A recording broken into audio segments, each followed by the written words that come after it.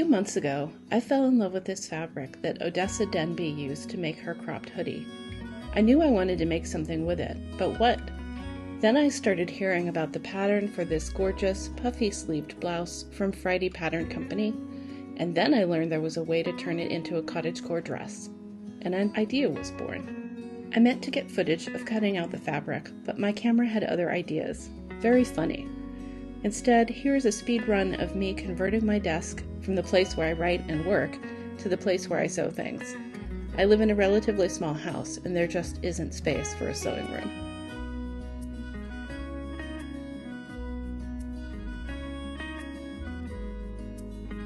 Just like in my last video, I'm sewing a knit fabric, so I'm using my walking foot again, and mostly zigzag stitches that will stretch when the fabric stretches.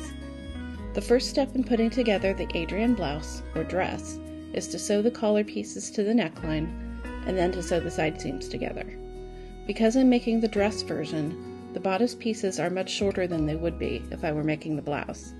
This way the bodice goes about to my natural waist, and that's where the skirt pieces will be attached.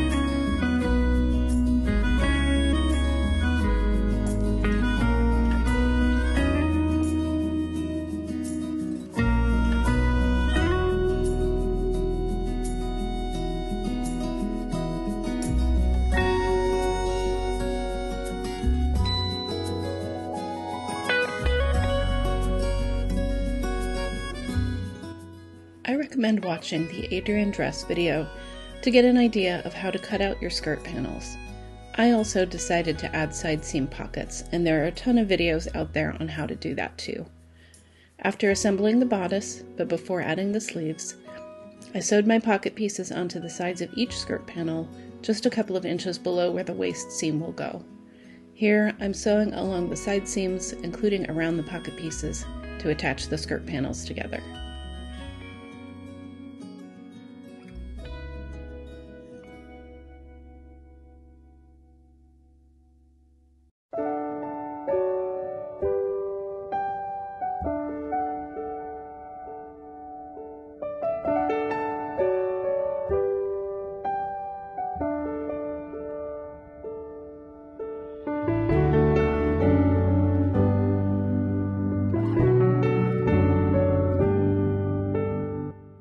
Next, I sewed a long, loose stitch along the top edge of the skirt so that I could gather it before sewing it to the bodice.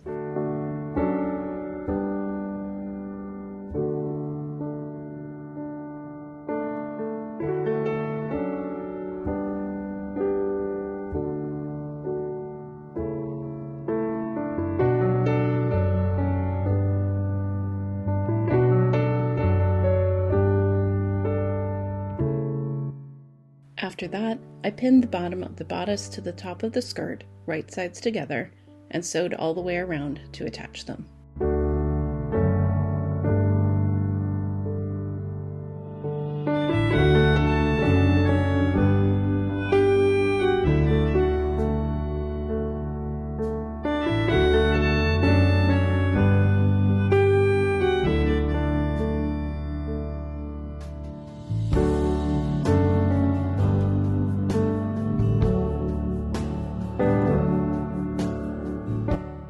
Here I'm sewing the casings for the top of each sleeve.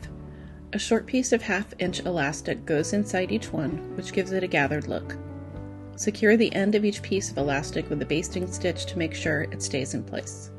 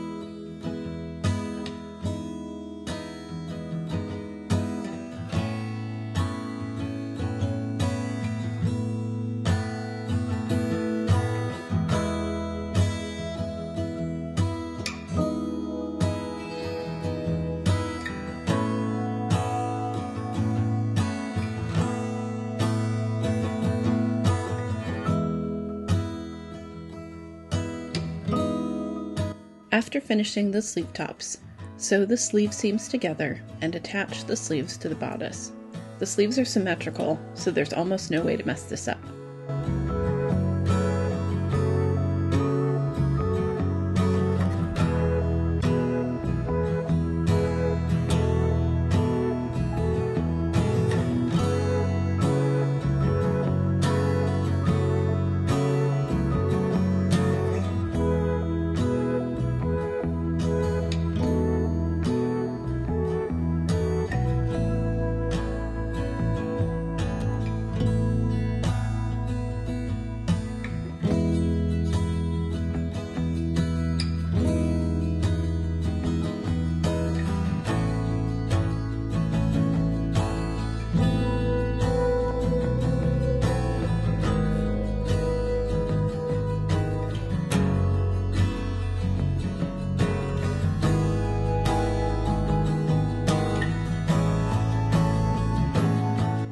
The last step on the sleeves is to sew casings at the bottom end and then insert 1/2-inch elastic before closing up the casings.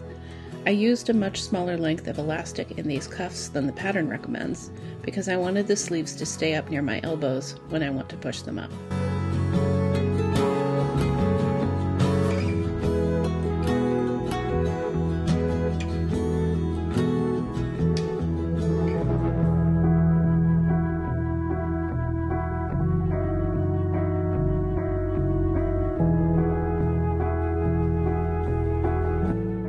Finally, I sewed the hem of the dress.